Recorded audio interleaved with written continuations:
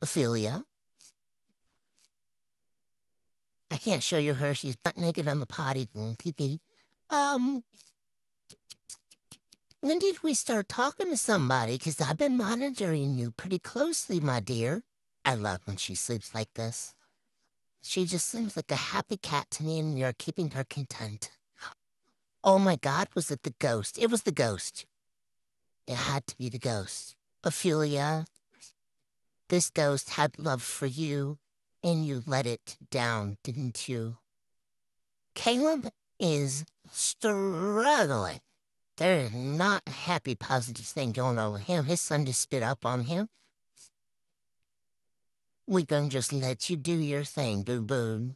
Dixon's doing all right. He just has a diaper rash. I'm feeling for you, little guy. We'll make it better, no worries. And Crispy's horny. We're working on that. Holy crap, Crispy. Why are you fighting our guest? We brought him over for you. What the fuck? Itch. Chill the fuck out. Why? Oh, damn, you kicked his motherfucking ass. It's the pink cat, Crispy. You know what? You're just destined to end the bloodline. You just don't want to have babies. I don't blame you, to be honest. But seriously, Crispy, it's your fault at this point. She and her dad are very attracted to the cool. These two are so much alike, I think they don't get along because they're so much alike. She just pulled out her tooth. Wow, that's ballsy.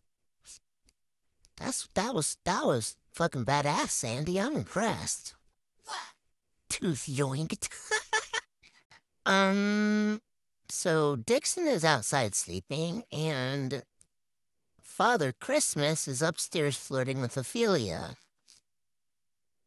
Did I miss something? Why are you here? I don't understand anything right now. Y'all need to watch out for rabbits out there. It's dangerous. In case you were wondering where Lulu was, she was fast asleep upstairs in her bed, nice and cozy. Unlike her son Dixon, who was out on the street cold. And why? Oh, thank God, Caleb's back from work. Are you gonna pick up your son and put him to bed? Or are you gonna help out here? Because obviously, Ophelia has snapped. Are you fucking for real? Your child is right here, and you're just standing here letting him freeze and um. That's a new addition to the list of lovers for Caleb. Finally, you do the responsible thing.